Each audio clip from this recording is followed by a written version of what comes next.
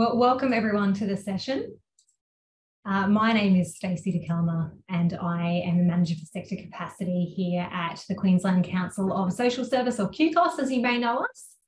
And it's our pleasure to host the session today and welcome you all really warmly into the session on a really critical topic.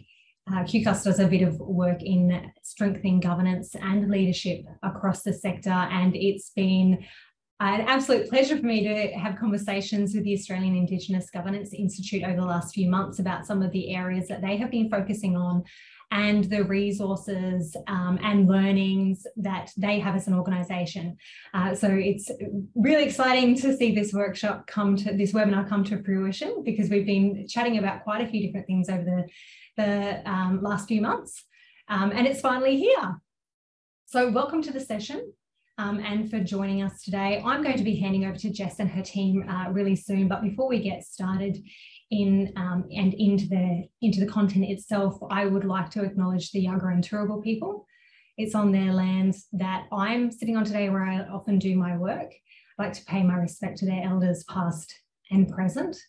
And I'd like to extend that acknowledgement to the Darrumbal people of Central Queensland. It was on their land that I was born and raised, and have been able to enjoy the beautiful coastal community up there for many, many years.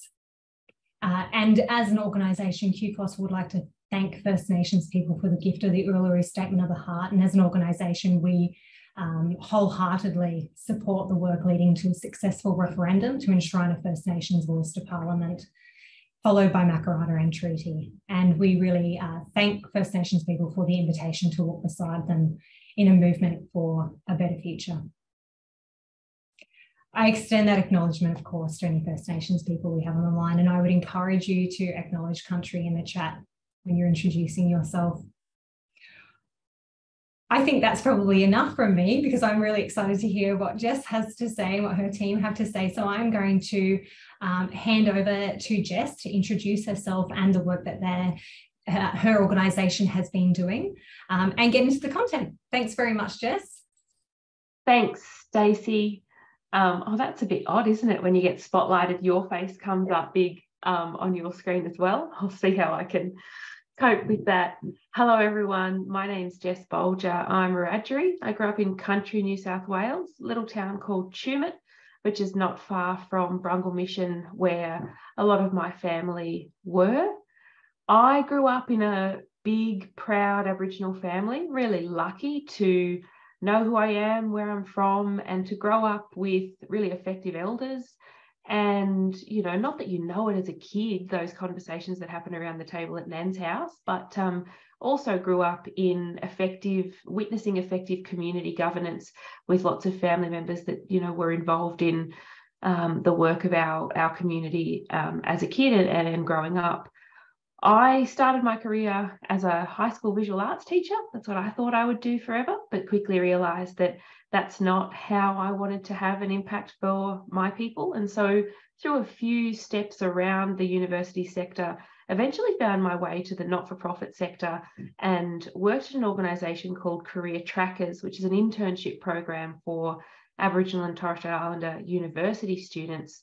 I was part of that organisation for 8 years through a period of rapid growth, and became comfortable with the fact that after I'd led the state team and then the national team, that our CEO had started to sort of pull me out of the job I'd just gotten used to and put me onto the next challenge that the organisation was going to have. But what was lovely about that is that as you see a small not-for-profit grow, you get to engage with, well, when do we add a comms function?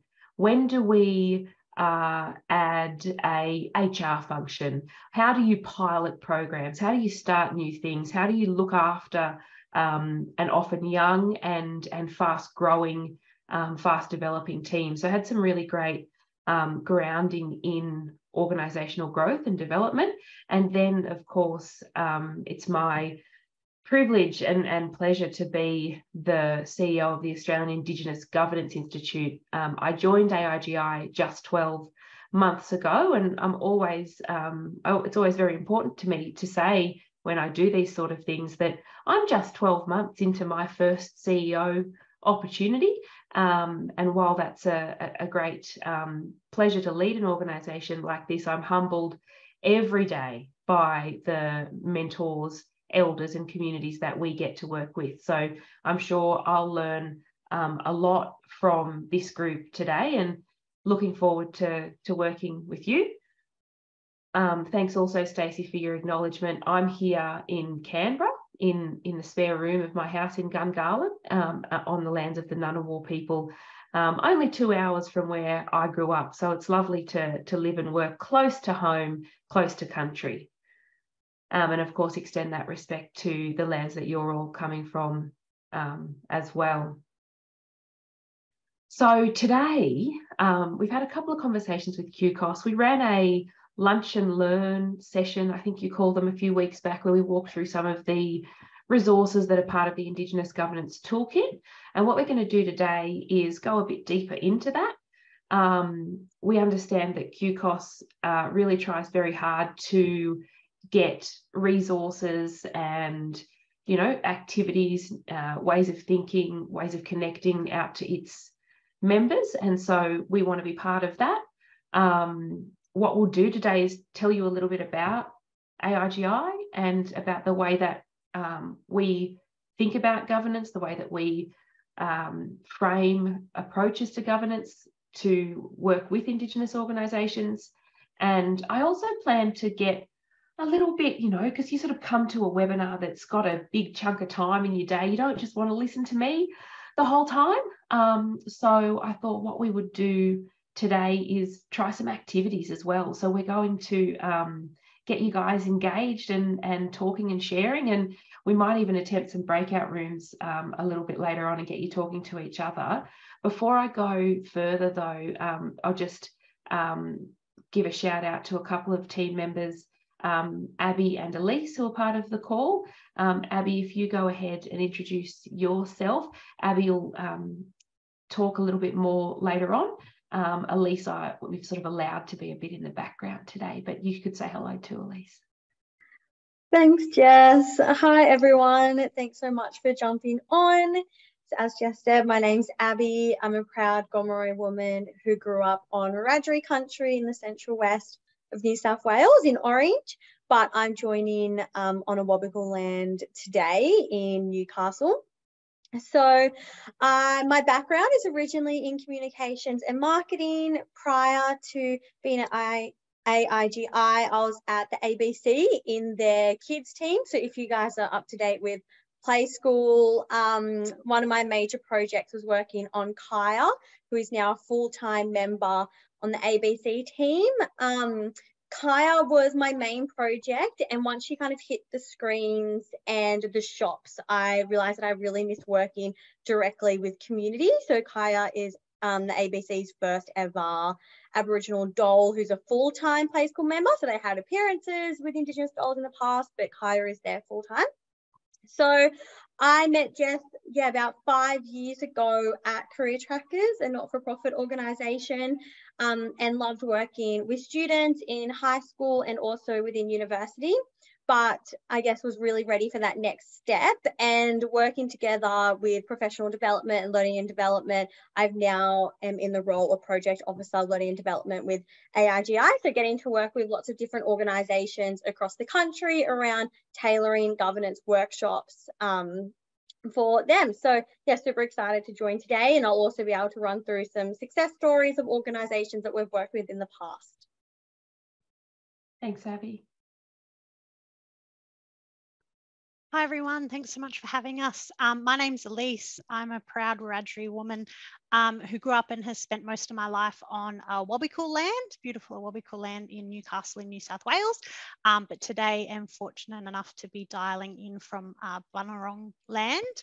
I am the Learning and Development Coordinator at AIGI, but at the moment am spending the vast majority of my time updating and repurposing our Indigenous governance toolkit. So I'm sure you'll see some of that today. So just making sure that that's the most up-to-date and useful resource that it can be for all of you. And then once that's done, looking at how we can create the most beneficial learning opportunities for different groups to engage with that toolkit alongside Abby and Jess. I also worked at Career Trackers with Abby and Jess as well, so we've known each other for quite some time and have experience in organisational development or workforce planning in my local council as well, but traditionally come from a background in finance, but just really wanted to have more of a direct impact on community. So didn't last in the financial sector quite as long as I thought that I would when I was young and ambitious, but am really excited to be here. So thanks for having me. Thanks, Elise. And although this is not supposed to be about how deadly am I, but you guys will have clued into my career goal in that my goal is to hire and inspire deadly young talent so that when I get old, they'll employ me.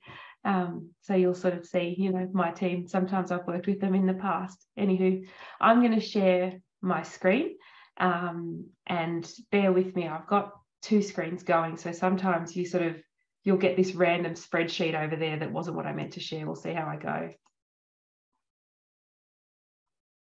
All right, now you should get a slideshow, yeah? And if I just press that button, you get the slide itself, not the background, yeah? Yeah, sweet, I see a thumbs up. Thanks very much for that. And I'm also just going to press this gallery button so that I still see all of you. Okay, sweet. I just wanted to start with talking about who we are as an organisation. Our purpose at AIGI is to strengthen self-determined governance with Indigenous peoples and nations, and we do that practically in a number of ways. I'll talk a bit more about each of those in a moment. We are a not-for-profit. We're a non-government organisation, and we were incorporated in 2012. AIGI really came about through years of research and really working out that Indigenous governance as a concept is, you know, to use academic sort of language, an emerging discourse that is different to leadership, sort of course connected, but different to leadership, different to reconciliation, again, of course connected, but a different concept. And so actually our founding board were folks who were involved with both the boards of Reconciliation Australia and the Australian Indigenous Leadership Centre, and saw the need for a separate institute, the AIGI, and so started AIGI in 2012. Our strategy is really straightforward. What we really care about is governance resources, and so that is creating things like fact sheets, but also the Indigenous Governance Toolkit, which I'll talk a bit more about as well.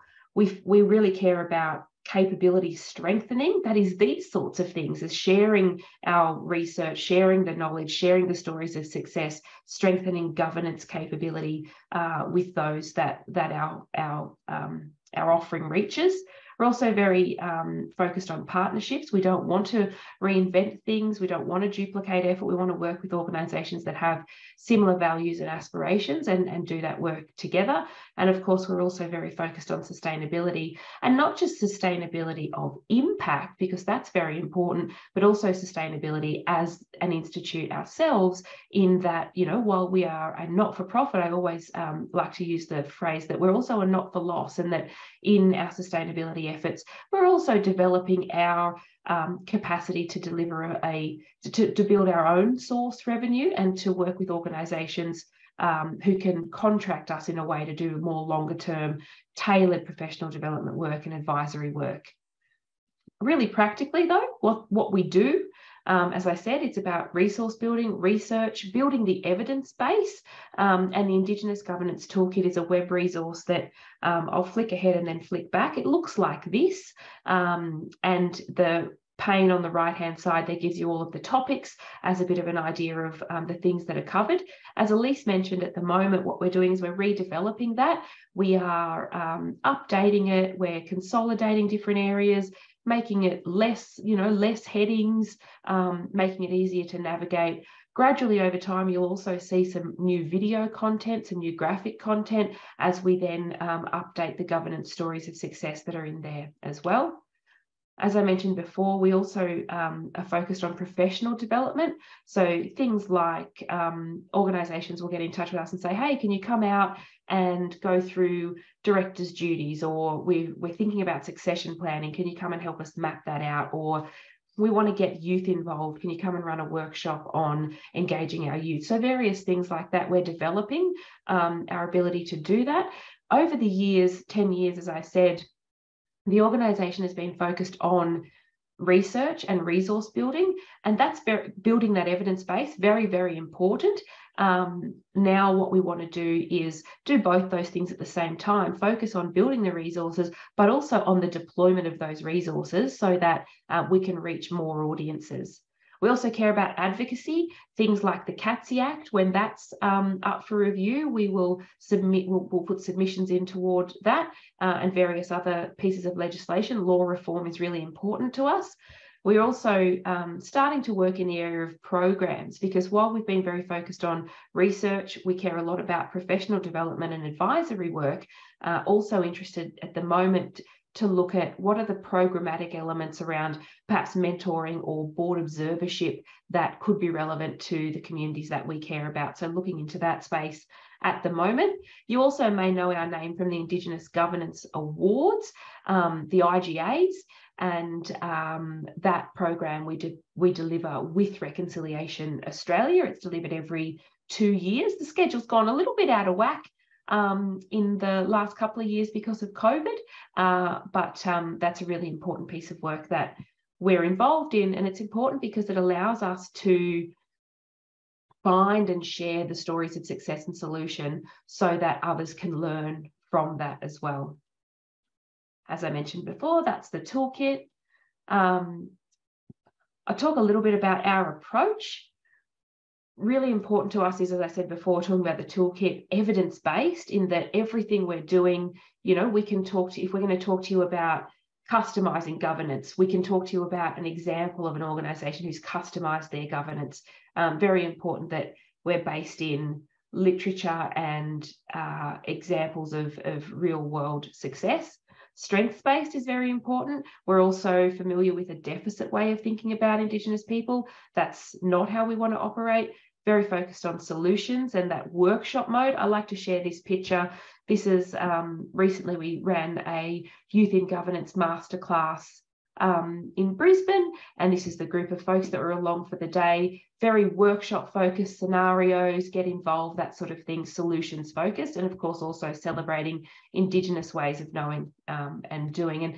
And forgive me for the lots of text at the bottom there. I've just thrown that in to remind myself to mention that we're of course very aware that we use the term Indigenous. We also use the term Aboriginal and Torres Strait Islander, but we're really aware and acknowledge and respect that different terms are preferred in different jurisdictions and locations, and that may vary. To be if it's not a common term for you to use, and it's a term I've used, I respect and apologise for the difference, the differences that are among all of us in the way that we think about and use terms. All right, let's talk about this word governance. And now when I say the word governance, I think that, we're so off we go to governance training. Oh, there's a governance webinar. Governance sounds a lot like government. And so I thought, let's just start with establishing what on earth do we mean by governance? And then what do we mean by Indigenous governance? We'll come to that next, because what we're trying to do today is talk about and unpack this idea of two-way governance and how the design of governance can be and should be informed by the people that your organisation or your group exists for. So when we think about governance, here's a really dictionary sort of definition. It's how people choose to organise themselves, to manage affairs, to share power and responsibility, decide for themselves what kind of society they want, and to implement those decisions. Pretty dictionary-ish sort of definition. Somewhat helpful. If we break it down a little bit more, governance is just the way that people organise themselves because there's a shared goal. And so governance is not something that somebody does on their own. It's because there's a shared goal. And so really simply, governance is the art of group work. I find that to be when sometimes when we deal with these words that are sort of overused and, they're used all the time, you think, well, hang on a minute, what does it even mean? I think the best way to think about governance is that it's about group work. We then start to unpack two-way governance. And so if you think about whether you are on the board of, or you're a leadership team member, a staff member, whether you sort of come today with in your mind your day job, or whether you think, hang on a minute, I've got my day job, like me, I've got my day job, and then in my community, I might be part of a committee or on a board, or we have lots of different roles. And when we think about two-way governance, what we're talking about is your people, so the people that your organisation serves, probably in this context, those forms of accountability, whether we're talking about law, as in LORE, but it's rules, culture, and values, all of the forms of accountability of your people. We're also then aware of the wider governance environment. So whether or not you are incorporated under ORIC or ASIC or maybe state legislation, those are forms of accountability. So what we're talking about here is two different forms of accountability: laws, rules, regulations, things that influence the way you operate, two different forms of accountability.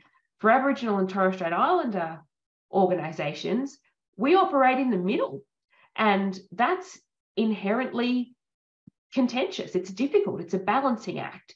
And thinking about that and thinking, oh gosh, actually the work that we do to design governance and to customise governance that responds to both those forms of accountability, that's really difficult work. And even just to start with celebrating and acknowledging that is difficult work, but it's so important. And all of the research, all of the work that we've done with governance awards, with all of the stories that we've written for the toolkit, everything tells us that organisations are most successful when they're able to hold both of those forms of accountability as they design and implement their governance. I really love this quote. It's a Mick Gooder quote from the Social Justice Report. It's a few years old now, but I really think that it just distills what two-way governance, thinking about those two forms of accountability, are. And so what we're talking about is not just blackfellas learning how to do Western governance. We're not talking about that, although understanding Western governance is important in order to hold both those forms of accountability in the way you operate. But in fact, what we're talking about is the way that contemporary Indigenous governance is about working with traditional governance and traditional values, customs, ways of doing things, and responding effectively to the wider governance environment.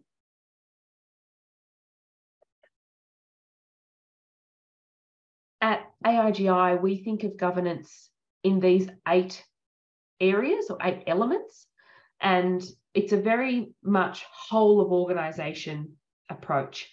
So we're thinking about, okay, all of the things that make you who you are, and that is the stuff in the lighter green at the top: your purpose, your people, your culture, your wider environment. We think of that as your context. You know how somebody says, oh, let me give you some context, and it's, let me tell you a bit more about that. So your context is all of the stuff that makes you who you are.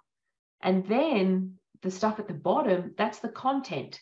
And so we're really thinking about the structure of your organisation, the strategy you have in place, the rules or processes that set you up for what you do, the resources that you have in place. All of those things are the content of your governance model. And so this is just a way of thinking about it. It's a framework. It doesn't assume that we have any knowledge of individual communities. You know, whenever I'm talking to a group of people, I'm always very careful to say, and very respectful to say, that AIGI or me, we're not experts on your community. We're not experts on your people. We're not experts on your governance either. That expertise exists within the community. What we try to do is offer a framework or a lens or a way of thinking about and organising the work that you might do to strengthen your governance. So it's simply offered as a way of thinking, a way of planning, perhaps. The next couple of slides give you a little bit more detail on each of those things. It's quite obvious, I think, so I won't sort of talk at you and labour on it too much. I want to get to the point where we get you talking a little bit and get a bit more activity-based. But what I wanted to do, first of all, is establish this sort of, common knowledge around governance and the way that we think it's useful to approach it. So, of course, your purpose is that thing that brings you together. The people in your governance is the who, and the culture is the way that you do things. So culture, as in the culture, a school has a culture, a team has a culture, but also the Aboriginal or Torres Strait Islander culture that is relevant to your organisation, that is relevant to the people that you serve or to the community that you serve. And then, of course, the wider environment is the outside stuff that you need to think about, whether that's other organisations or communities, networks, government regulators, and so on. And so those things are the context. We then think about, okay, the content is the structure, the rules, the how you do it, your strategies, as in what you do, and then the resources, what you need, whether it's funding, infrastructure, it might be technology, it might be natural assets, it might be the people. Those are the resources. And so those things are thought of as the content. And the way that we sort of, the way to frame this is to think, well, okay, how can all of the things to do with my context, all of those things we spoke about back here, all of those things, how can my purpose, my people, the culture, the wider environment, how do those things inform the design of the governance model? And that is the content of structure, the rules, the strategies, and so on. And when thinking about all of those things, what we've found is that when all of those things are working well, an organisation can then look to principles to embed effective governance. The principles that we use to define effective governance are these. So thinking about, is your governance customised? So that means, is the model designed for your specific purpose, for your environment and your resources? Is it culturally legitimate? Does it match your members or communities' ways of doing things? Does it evolve? Does it adapt over time when there are changes?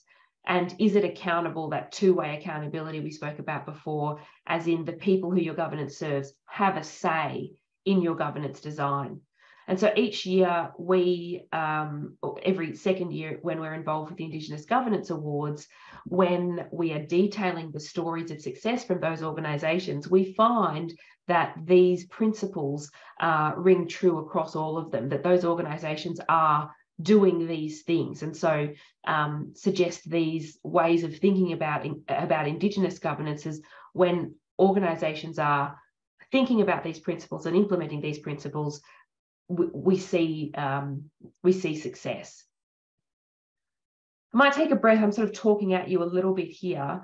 I want to talk to you about an organisation called Purple House, and then I'll get you guys talking. I hope that's going to be okay. I don't know, I think, oh gosh, I just don't want to talk at you for 90 minutes, but at the same time, I know that sometimes I'm guilty of putting a webinar on and then going and doing the dishes with my headphones in and screen off and walking away. So we'll see how we go. Perhaps we'll get some people who want to have a chat.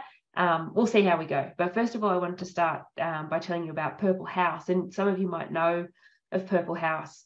They're an incredible organisation based in Alice Springs who have been around for more than 20 years. And they are focused on getting dialysis services to remote communities so that people who need to be on dialysis, because if you're on dialysis, it's 3 days a week for the rest of your life, so that people on dialysis can receive that medicine on country. And so the reason I mentioned Purple House is they received an Indigenous Governance Award a few years back. And what's really extraordinary about Purple House is how they have brought the cultural values of the communities that they care about into their governance model and into the way that they do things. What I'm hoping to do is tell you about how they did that, and then get you thinking about how your cultural values might inform your governance model. And I intended to chuck people in breakout rooms, but with a small group, perhaps we won't do that. Perhaps we'll just do a bit more of an open chat and invite people to speak.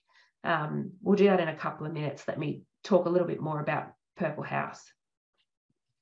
So what you see on the screen is their values, and this is outlined in their strategic plan. They have been very thoughtful about their values and how those values of the people that they care about are embedded into their governance. And so if you think the ones I've bolded are the ones that you can see really clearly through the example I'm about to show you. So they say, we'll be strong and clever and brave and determined to make life better for our people. And so if that's your value, then you go, oh, hang on, how am I going to make sure that value comes through to the way that we do things? For example, as well, we'll think deeply, we'll plan wisely, and we'll take action to support patient agency, enhance well-being, and maintain dignity.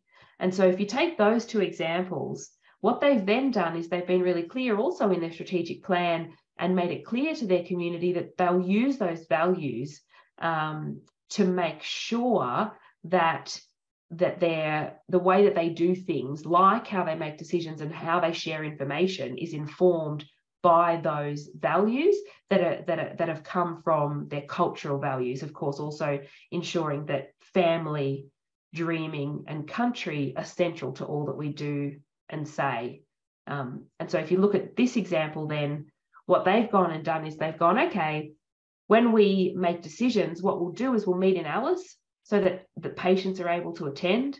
Our meetings are going to be open to all dialysis patients and family members. The meetings will go for 2 days to give enough time to present information. They also then make sure that they attend the board meetings of other organisations to regularly present reports of progress at other organisations so that they're sharing with other organisations in the community. And, you know, if you look then back at the set of values, you can see think deeply, plan wisely, take action to support patient agency. It's really clear how they've gone and thought about how their cultural values are then embedded into the way that they do things. So then if we use the concept of elements of governance to look at what Purple House have done, well, what they've done is they've taken their cultural values and they've embedded those in the rules of the organisation and how they do things. So then this is where I was going to ask you guys to have a bit of a think and a bit of a share. Using this example as food for thought, how can you use your context to customise your governance model? And so I wanted to get you guys thinking about your values or the cultural values that are important in your work, and how do they then inform something like your policies and procedures, the roles and responsibilities, the processes of the organisation. So I might just stop there and open up. What are the values of your organisation? What are the things that jump to mind as we talk about values that can be embedded in your governance model? Open to anybody who'd like to share.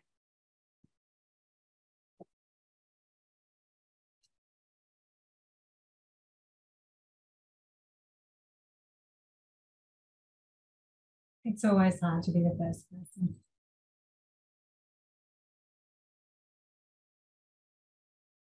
And look, I don't know, you know, as I said, sometimes we sort of do the webinar and, I don't want to share, but also just thought, oh gosh, how do I not talk at you for so long? I know. Get you guys sharing. It's a hard balance, isn't it? Especially online. Do you want to have some values to share? Or maybe just even, I mean, doesn't have to be specific to, you know, my attempt at an activity. how's what we're talking about so far resonating with you? You know, are you sort of thinking, oh yeah, I see that, we do that? Anything that you think would be helpful or interesting to share with the rest of the group? I can see a passing of a mouse and possibly someone taking themselves off mute. I think that's what I can see is happening. Hi everyone, so we're Calwyn, so we're on the Gold Coast here. So I suppose for us it's around, you know, working for our community, ensuring that our community has, you know, we talk about long, healthy lives and all of our work within Calwyn, although we have different sections of Calwyn, that's our goal. So we, you know, basically, and it's around the lifespan of our, you know, our community and our people. One thing that we, within the division that I work in is we do a lot around family and cultural protocols. So in decision making, you know, whilst we're meeting an external requirement to develop plans with families, we're also ensuring that within that development of those plans, we have our own, you know, our cultural protocols, the family's cultural protocols, and ensuring that, you know, their voices are heard. So, you know, it comes from a community point of view. Yeah, thanks for sharing. Is there an example of a protocol that you actively have in place that you you're using all the time? So definitely around families, but also community, you know, decision making, and that involvement of ensuring that, you know, family has a voice and community has a voice. Yeah, awesome. Thanks for sharing. Would anyone else like to share? Hi, I'm Beck Williams. I don't know if my camera is working. Oh, it is. Oh, yeah, now I see you. Hi, how are you? I'm the Practice Quality Business Partner for Mission Australia. So my role is to look at national policies and frameworks that are threaded through our service delivery teams throughout Australia. I primarily support Queensland and our services that are in Queensland. So that ranges from like Mornington Island down to southeast Brisbane. I'm probably in a really unique space at the moment, is that I'm actually working with our reconciliation action plan stage. And one of that is looking through at a culturally secure framework and also practice guidelines. So it's really interesting how we're going about pulling that. It feels prior to this, we just had a RAP champion. So we have RAP champions. And they're out there looking at changes that we can make within the organisation to make staff feel they can a whole range of different things. So it'd be too much to go into, but it's working really effectively having First Nations people actually on the champions group. When it comes to our policies and procedures, when we actually have a consultation process, and what we'll be doing is with our service delivery mainly is what I primarily look at, but there's also our people and culture team, our workplace health and safety, a whole range of things. We're actually putting them up through a reconciliation, a knowledge group that comprises solely of First Nations people. And so that's been really good. And we're learning a lot more, but it's also changing. We've just had our first Nations board appointment for the organisation. So that's been really something that has, one of our values is celebration. So that's been something that we've been celebrating. But we're actually finding that it's through looking at all the different elements that make up frameworks, which includes governance, we still have a long way to go to actually capture staff voice. But which will also thread into, we're very good at capturing client voice, but how do we sort of blend the two together through our documentation for staff? So it's quite an interesting program, and one that lots of learning and information sharing. And it's been really, really good to be invited to participate in that program. Yeah, thanks for sharing. And it's interesting, you know, I think more and more we're seeing organisations, particularly non-Indigenous organisations that have an Indigenous focus, trying to work out how in a fair and equitable and respectful way you amplify voice. And you know, it's tricky work, but it's important that it sounds like it, you know, you're really approaching it with really good intentions, and you're really making good progress. We'll talk a little bit more a bit further on about IUI, which mob on the Gold Coast there might know as well as the Institute for Urban Indigenous Health, who are based in Brisbane. They've also been profiled in the Indigenous Governance Awards a few years back for their work in growing their own and the way that they bring a cultural integrity framework into their recruitment and retention. So there's lots of, you know, examples and things to look out for that already exist, you know, that can inform the work you're doing as well. But thanks for sharing, Beck. I wonder now, Stacey, if I just click next, am I still sharing, or did we unshare? No, we wanted to see your lovely face, so we stopped sharing your screen, but you can share again now if you want to pop back into your presentation, and we'll just make sure that we have the full screen when you share. Let's see how we go. I wonder how that goes. Does that work? It has worked. The only thing is it's on your presenter mode, so we can also see your notes. Oh, which are just so random and not like. I wonder, like that, because I copy and paste slides from elsewhere, so it's like it's not like that's what I'm reading at all. I wonder how I do that.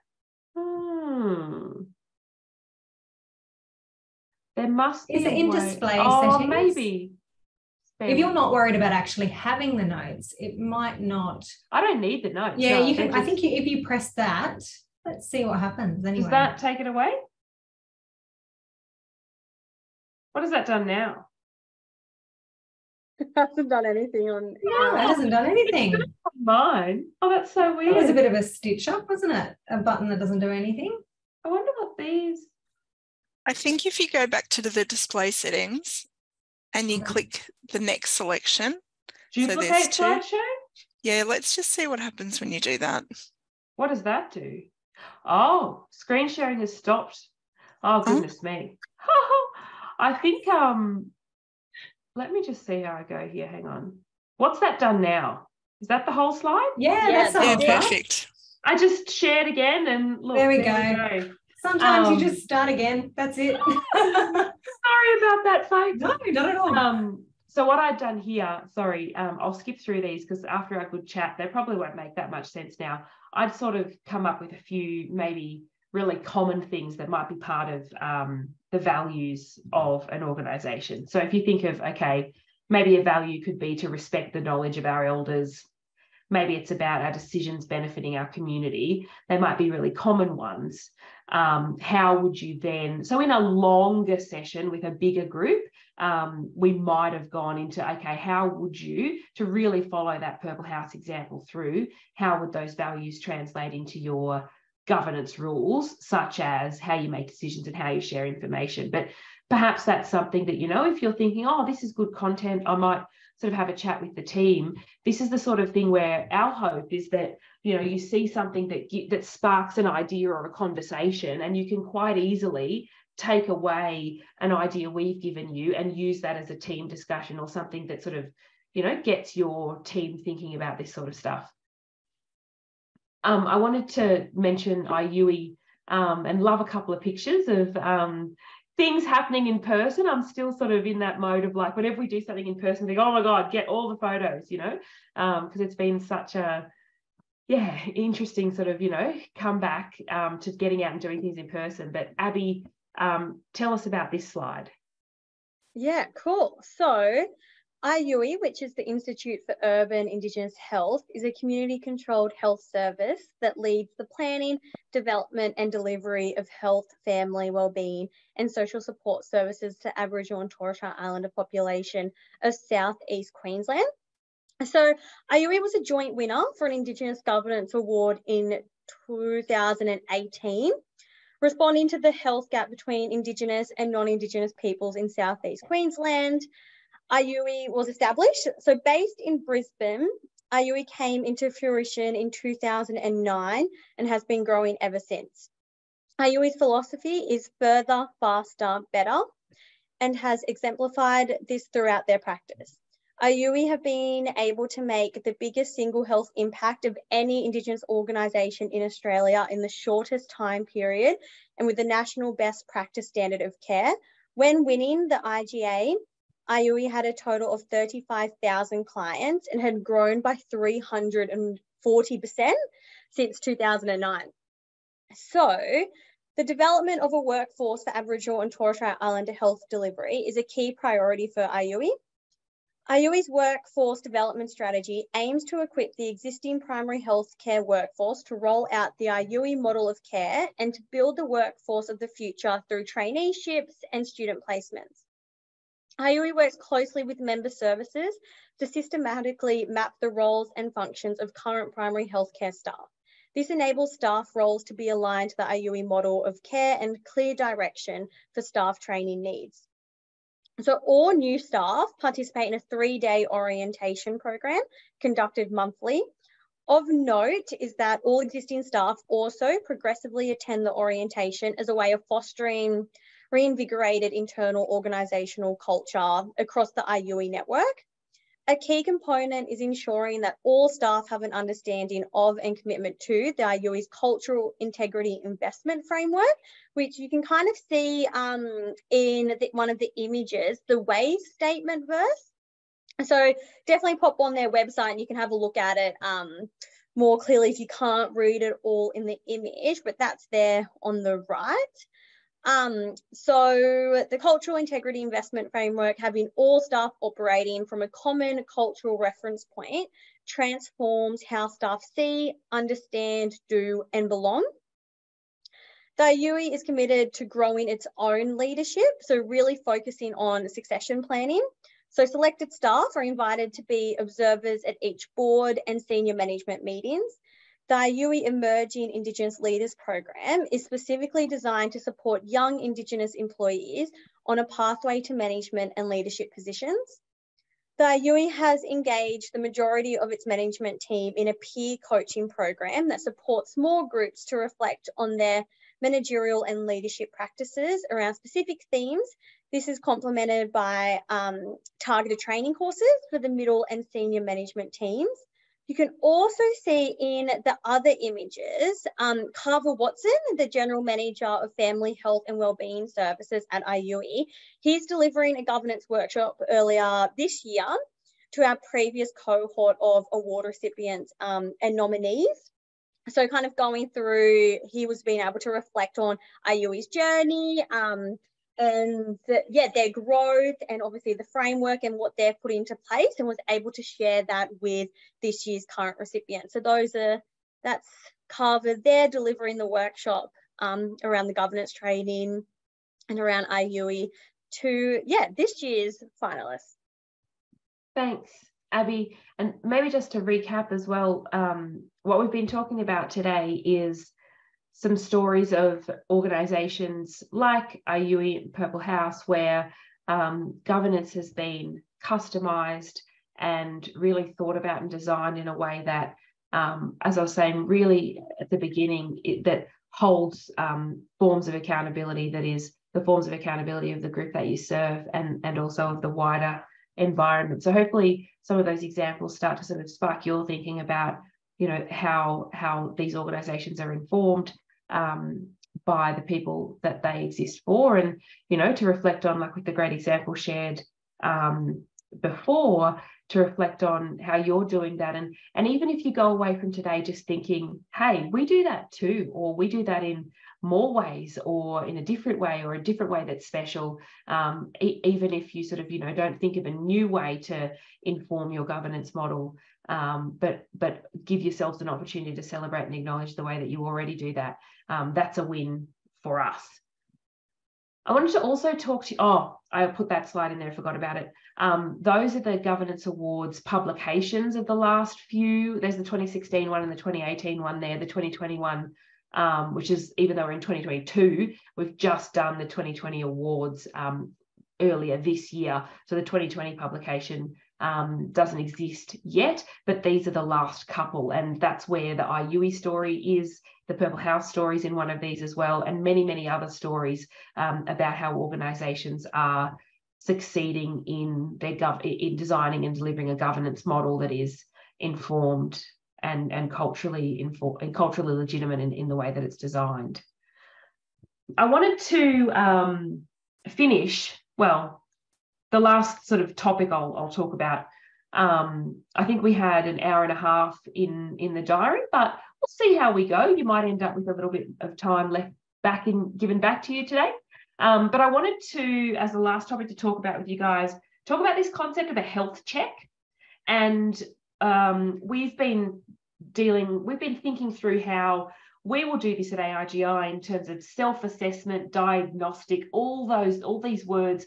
To be honest with you, I don't really like any of the words. But these are the words that are used, So say, for example, even, with us, we received some support from a consultant recently, and before they helped us with the piece of work that we pitched, they did a diagnostic on us to sort of understand, where our strengths and weaknesses as an organisation are, so that they could go, oh, yeah, okay, we understand you now. This is how we might work with you. The concept, different words are used, concept's the same, right? The idea is that if you have an ideal or a goal, so in our case, the way that we frame a self-assessment or a health check is we say, okay, well, if the aspiration for effective governance is that governance is evolving, customised, culturally legitimate, and is accountable two ways, if those are the principles, right? Think about this as, if that's the goal that we wish to achieve, aspire to, then how might we, forgetting what word is best, there are lots of examples out there. If you're a member of the AICD, for example, you can get on there and do yourself a self-assessment tool, and it will tell you then which courses that you might want to do, depending on how you assessed yourself in terms of your governance strengths and weaknesses, right? So these things this concept is not new. It exists in many forms across the wider governance environment. But the reason I wanted to talk about it today is to just offer the concept to you in its real general form, to see if then it becomes something that you could take away as a real general concept to utilise in various contexts that you might be in, whether you're on a board, a leadership team member, a staff member, in whatever context that might be relevant to you. So if we think about this concept of a check, a pulse check, health check, whatever you want to call it, the idea is to go, okay, well, if my aspiration is to have a governance model that is customised, what could I ask myself in order to get a read on how we're going against that principle? I'll give you a couple of examples and it'll make a bit more sense. So say, for example, we're talking about two-way accountability, being accountable. That is when we talk about accountable, what we mean is the people who your governance serves have a say in your governance design, priorities and strategies. So if that's the goal, right, is that we know that if we want to be a really effective organisation for our people, we're going to seek to be accountable and ensure that our people have a say in the design, priorities and strategy and so on. So then how do you know? How do you know if you are doing that? And what I've just popped up here is a couple of suggested questions. So if I'm thinking about this in an organisation that I'm on the board of, I could go, okay, does the organisation have Indigenous people in leadership positions with decision-making power? Yes or no? Why or why not? And how might we move toward that in order to get closer to being really effectively accountable? Does the organisation encourage community participation? The example that these guys shared before, absolutely. Does the organisation seek and act on feedback it receives, even when it's uncomfortable? So you can start to see that just this, I don't want to bang on about it too much, but regardless of, what org has a self-assessment or a health check, even Justice Connect, really great organisation, you can do a governance health check with them, very legal focused, very good resource, right? There's different models out there.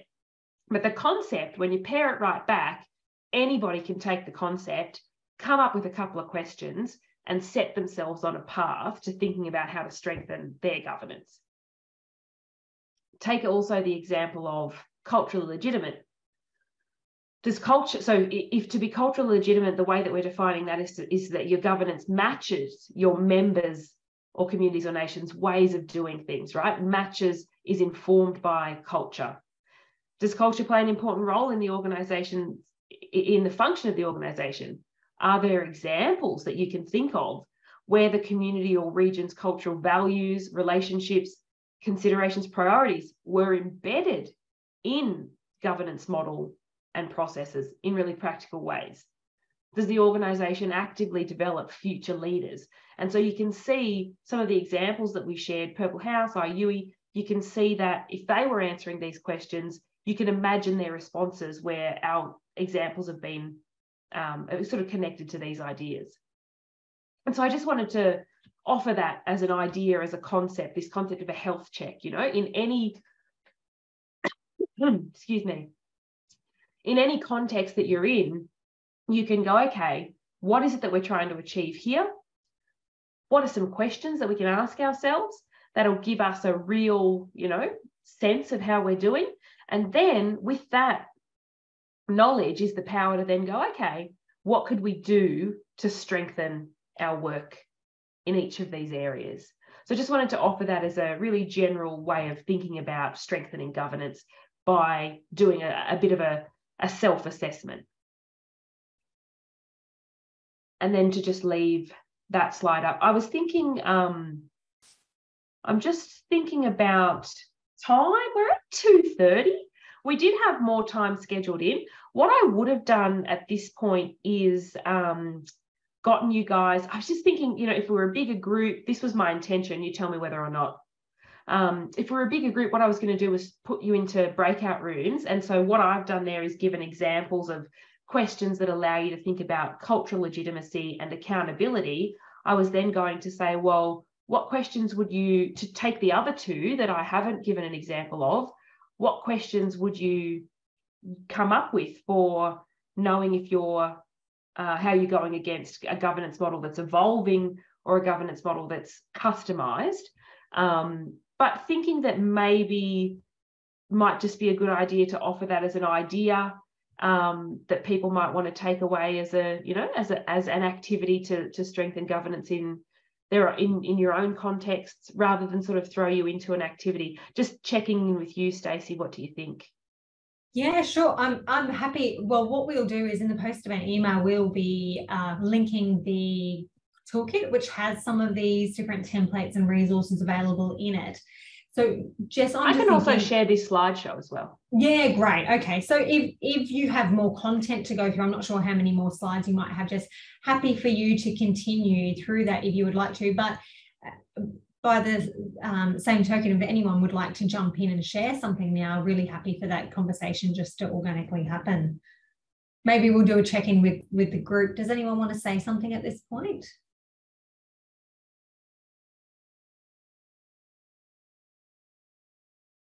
It's always hard to know whether people are going to want to engage in a webinar sort of format.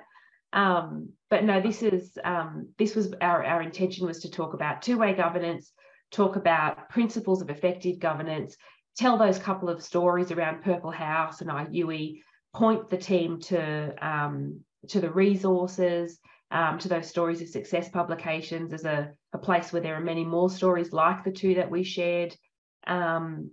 The activity there around values, the activity around principles here that we were going to do, that's really what we'd planned to do. So happy to sort of sum up and you know, thank everybody for the time, but also really happy to hear more from the group as well if there's the interest to share.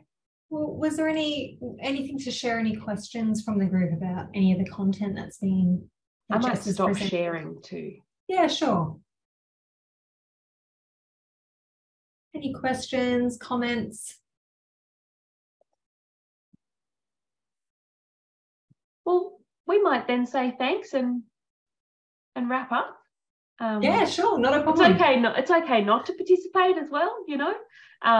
Yeah, it can be hard to tell how much people want to share and engage in this sort of webinar scenario, but always try and offer the opportunity to do it, because really, really value peer learning. And in any scenario, you know, I really believe the teacher in me is that, particularly the folks of you that have joined as a group today, you know, you might go away and have a chat about these things. And even if you agree or disagree or say, oh, I liked what they said about this, but oh, what I would say is this, and in our context, you know, what you talk to each other about after an opportunity like this is often more valuable than anything that we show you or we talk to you about. You know, that peer learning is really valuable and something that I think is important to call out as well. So I'll look out. I see the mouse move. Oh no, I didn't. Sorry, I didn't know whether I didn't know whether that was going to be an unmute. Yeah, we thought you were going to say something. No, Sam's in the chat saying something. Housing Choices, it's just starting out on a resident voices project, so this has been a really great start to get me thinking. Oh, good. Okay. Well, that's good. Often we connect with so many different sectors, you just don't know where. You know, where it's gonna be valuable. So that's really lovely to hear. Thanks for sharing that, Sam. Look, we'll say thanks and farewell, QCOS Mob. Thanks for having us. I hope that's been useful. We're also really keen for your feedback as well. If you wanted to drop us if at any point you wanted to drop us a note, just really open-minded and humble about learning. We have a really look out, here's a governance poll. Yeah, we're really swish around here. Here's a feedback. Awesome. Let us know, because look, Jess and her team and us here at QCOS will continue discussing even into the new year what opportunities there might be to address some of the challenges and share some of their learnings as an organisation. They've done a lot of work, and as they've mentioned, they're reviewing the toolkit at the moment. So plenty of resources and content to discuss into the new year. We'd be really happy to get your ideas about particular things you'd like to see unpacked, because we will work together to see what we can make happen together in the new year. So yeah, and thanks, as Stacey. I mentioned, I'd forgotten we did that. That's awesome. I love that. Please click on the poll. Yeah, let us know so that we can make sure our next webinar is really useful for you. We've been chatting about a few topics for the new year, including things like Jess, you might remember we talked about succession planning involving youth in governance roles and some stuff around roles and responsibilities. So we'll continue those discussions. So watch this space. We'll let you know. If you've registered for this webinar, it means we've got your email address, so you'll be hearing from us again. And we'll send out the post-event email with the slides, a link to the governance toolkit, which has, if you haven't already had a look at it, it's got some really tangible resources in there, some really useful content. So recommend you have a thorough read through that resource. Thanks everyone for your time. Thank you so much, Jess, Abby, Elise, for your time. And we hope to see you all again soon.